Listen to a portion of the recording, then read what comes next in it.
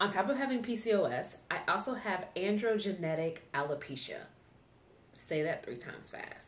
Which pretty much means I have hereditary female pattern baldness. So I come from a long line of stingy edge heifers.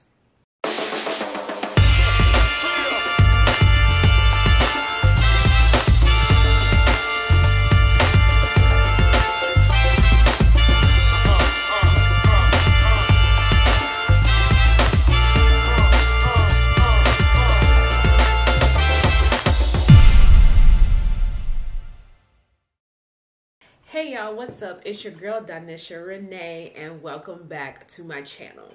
So today's video is a little bit different.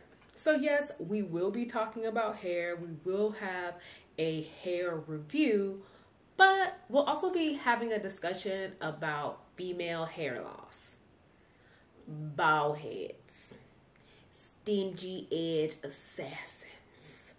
So something that many of you may not know about me is that I have been diagnosed with PCOS, which stands for polycystic ovarian syndrome. I actually got my first diagnosis of PCOS when I had a real job and got to go to a real doctor at age 22. But the very first time I learned about PCOS was watching an episode of Oprah when I was home one day from school when I was about 14 years old.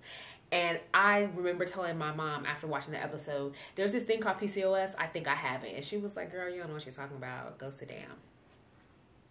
Look, mom, turns out I actually had PCOS.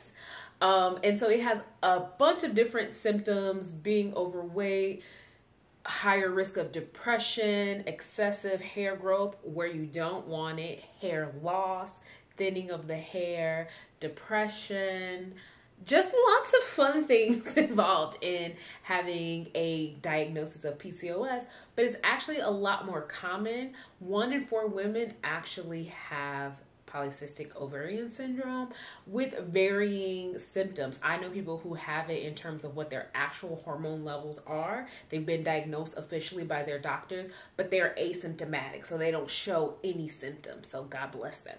So what I wanted to really discuss today is some of the effects in terms of hair loss, and I wanted to, of course, make it a little bit fun and show some of the products and ways I mask my hair loss and still get to wear some of the fun styles. So if you follow my channel, you already know I wear lots of wigs, and so I like wigs. And part of why I do that is to combat the increasing hair loss that I'm experiencing the older I get, on top of the fact that I really just love wearing wigs, and I have for a long time. But a lot of times I want to wear ponytails and things like that, and when you have thinner edges, it makes it more difficult. On top of having PCOS, I also have androgenetic alopecia. Say that 3 times fast. Which pretty much means I have hereditary female pattern baldness. So I come from a long line of stingy edge heifers. Okay. And when I say it's not just thinning edges, like my grandmother, great-grandmother, great-aunts, by the time they were in their 60s and 70s were bald. So I got some things potentially coming for me in the future. So I'm just going to show you what I'm really working with. So this is my hair washed and blow dried, and that's it. I washed it, I blow dried it, I put a little bit of serum, a little bit of moisturizer in it so it doesn't dry out, because I have very thin hair. And now I've worn really short styles. And again, the older I get, the more dramatic the symptoms and the thinning of my edges that I notice. Because a few years ago, I first cut my hair really short, probably about 8 years ago, and it seemed very full and like lustrous and all of that. And then I cut it again maybe 5 years ago, and then I did it again 2 years ago, really short. And I could not maintain the short length, because when I cut it really short, and I'll put a picture, it looked really cute the day I got it styled. I realized how much hair loss I experienced, and I wasn't able to maintain that short style and not look crazy. Okay, so it's not only my edges that is happening, but I'll let you see. Oh, y'all are getting an in-depth look, because I don't be letting nobody see my hair like this. Okay, just the millions of people across the world.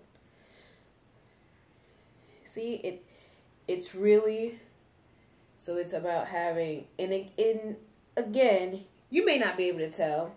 As I get older, I notice. Look, I'm noticing like how wide my parts. Oh, there we go. That's a good spot. I'm noticing how wide my parts are getting. And you know what was so funny? So I was in my friend's wedding this past August, and the style that she wanted us to have was a ponytail. And I remember going to the stylist, and people had these like, it was a side part swoop. And I remember her looking at me, and I said, oh yeah, I ain't got no edges. We probably should have discussed that. She was like, oh yeah, so she had to like glue a little track. I was like, girl, you make it work, okay? I do every day. So we can see that's happening, and I wear my hair in a ponytail very often, oftentimes a braid. Lately I've been wearing my hair in an afro puff, which I think a lot of people thought was my natural hair. It is not. It's a faux puff. And it comes down here, so it normally covers my edges. So oftentimes I wear that because I can put it on and not have to do a lot. I actually need to cut my ends, is what I'm seeing. But I'm going to show you all how I go about putting my hair in a high pony and giving myself some edges. So okay, so the first thing I do is use my grease. I have my good old-fashioned Blue Magic coconut oil, and I make fairly large parts and make sure that my scalp is moisturized, especially because it's going to be in a ponytail for a few days. I then use my Eco Styler olive oil gel just to get it slicked up into a ponytail. Not too much because my hair is naturally curly. I don't want it to start to revert. After I put my hair in a ponytail, I braid that hair up into a nice little closed braid knot just so that it's out of the way when I attach my ponytail. I then use my Toppik hair fibers. This is the secret, y'all. It's kind of like, I don't know, it's almost like putting dirt on your head, but it helps fill in all those blank spots of the scalp. You put it in as you need it. You can build, so don't do too much at one time. I then go in with my freeze spray to lock everything in, and now I'm just going to get into my ponytail Maya that I am using as my ponytail for the day, and I'm just okay, so this is the final look. Okay, I love this little I Dream of Jeannie ponytail. It's super light, and I love me a good high pony. A good high pony. I almost feel like I could have put it higher, because like when I lift my head, just when I tilt my head regularly, it's high, but I feel like I could have put it like bam, maybe next time. But I love a good high pony. I'm actually going out tonight for my friend's birthday, and the theme is like cute and girly, so this is very cute and girly. I don't normally wear these types of ponytails. I will do lots of curly, like natural texture curly puffs, or something very structured. So this is fun. I probably haven't worn a ponytail like this in some time, but I'm really feeling this a lot. It's definitely been a few years, but I enjoy this a lot. So again, you saw some of the products that I use, and if you see my edges, you see how much these little Toppik hair fibers,